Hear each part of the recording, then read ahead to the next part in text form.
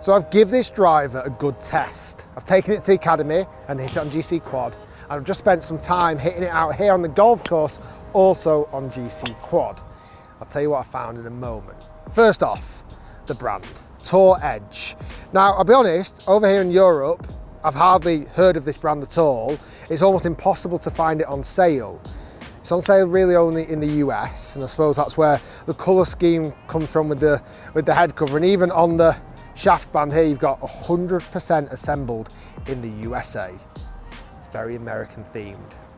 I'm going to talk about price because I think it's important. $350. So it sits in that price bracket of a Cobra SpeedZone driver, which again, I want to talk about that a little bit more in this video. What do I like about this driver? I do like the look. I think this driver is a good looking driver.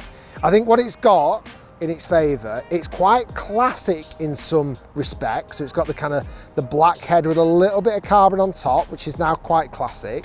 It's got a super nice shallow face, and there's not too many things going on with it. There's not too many adjustable weights. You've just got the one adjustable weight at the back, and then the loft sleeve goes up and down by 2.5 degrees, and you can change the lie angle. Now let me give you a little bit of more idea on tech, because on the website, I'll just go into quite detail of what's on this driver. This is a great tagline. This is from the president, founder, and master club designer, okay? Of the hundreds of drivers we've designed, the EXS 220 driver is a substantial leap forward in design innovation. So they're really putting a lot on this. They reckon they've changed the face with this diamond face, so it's going to produce more ball speed off-centered hits. So it's got the carbon crown to bring that center of gravity lower to give it more forgiveness. It all sounds great, right? I gave it a hit. I hit it on GC Quad first in the studio. And you know what? I liked hitting it. It gave a great noise. It felt like it was fast off the face. Numbers wise, it sat exactly where I'd want to see a driver sit. I was carrying this around 280 odd yards. I felt like the ball speed was good, almost 160 miles per hour, and the spin rate was around 2,000, like pretty much bang on exactly what I want to see. Didn't blow me away. It wasn't the longest driver I've ever tested. So I brought it out on the golf course to give it a hit as well, because I also want to see what it's like off-centered hits, because they reckon it's very, very forgiving, this driver.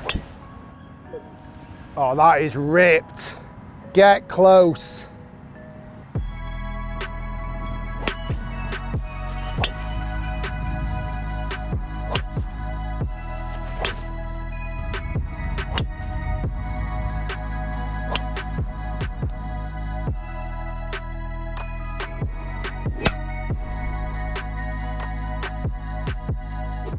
So what I found, toe and heel strikes were decent. I didn't feel like I lost that much distance, and I felt like the forgiveness was strong. That's a positive. On a negative, anything struck low on the face, I felt was unbelievably weak. I felt like I lost a lot of distance, the ball just ballooned up and spun like crazy, which in fairness you do get with other drivers. I just felt like this driver in particular, I felt like I was getting very, very punished. Look and feel. I do like the look of it behind the ball. I think it's a great looking driver. It's just got a little bit of a triangular shape at the back, but it's non-offensive. And it sounds indoor and out here on the golf course, possibly even better out on the golf course. It sounds fantastic. It's not dead. It's like just a powerful sound.